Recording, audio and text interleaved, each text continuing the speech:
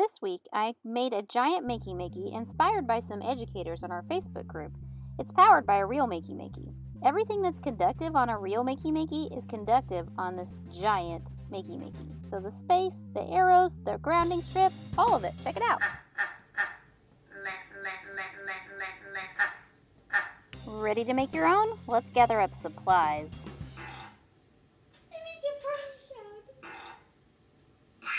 A full list of everything you need is available on our Instructables. The first thing you need to do is cut some cardboard circles. You'll use masking tape to measure, and then you'll need to get some of these canary cardboard scissors so that you can score your cardboard and cut out a circle with ease.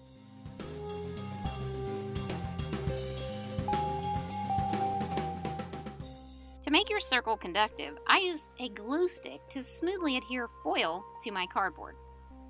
To place my new key press, I'm going to use an X-Acto knife to mark my spots, push a copper brad through, and then do the same thing again on the key press.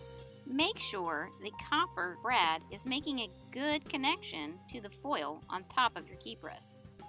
Take time now to label as you go on the back of your board. Use a printout of your arrow keys to get the exact measurement that you need to match your gigantic Makey Makey. Draw 4 arrows, cut them out using your canary cardboard scissors, and it'll be a lot easier than trying to cut cardboard any other way. Make them conductive with foil, just as we did before.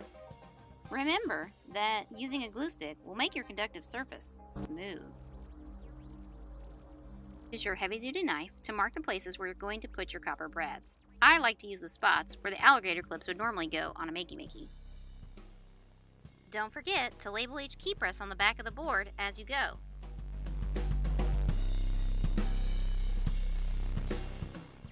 Create your ground or earth connection by measuring with a ruler and cutting out another long strip of cardboard. You'll cover it with foil just as you did with your key presses and use the copper brads to place it.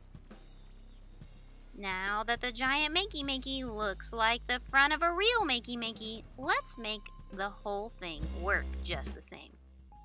Use a ruler to measure your circuit traces for each input or key press. Use that line you just drew to measure your hookup wire and start placing the wire from the brad to the matching key press on your Makey Makey.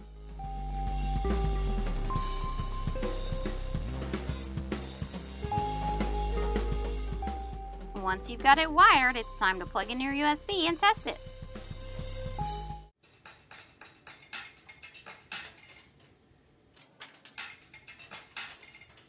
A full tutorial for this project is available at labs.makeymakey.com and at Instructables. You'll find each step has mini breakout videos, so go check it out.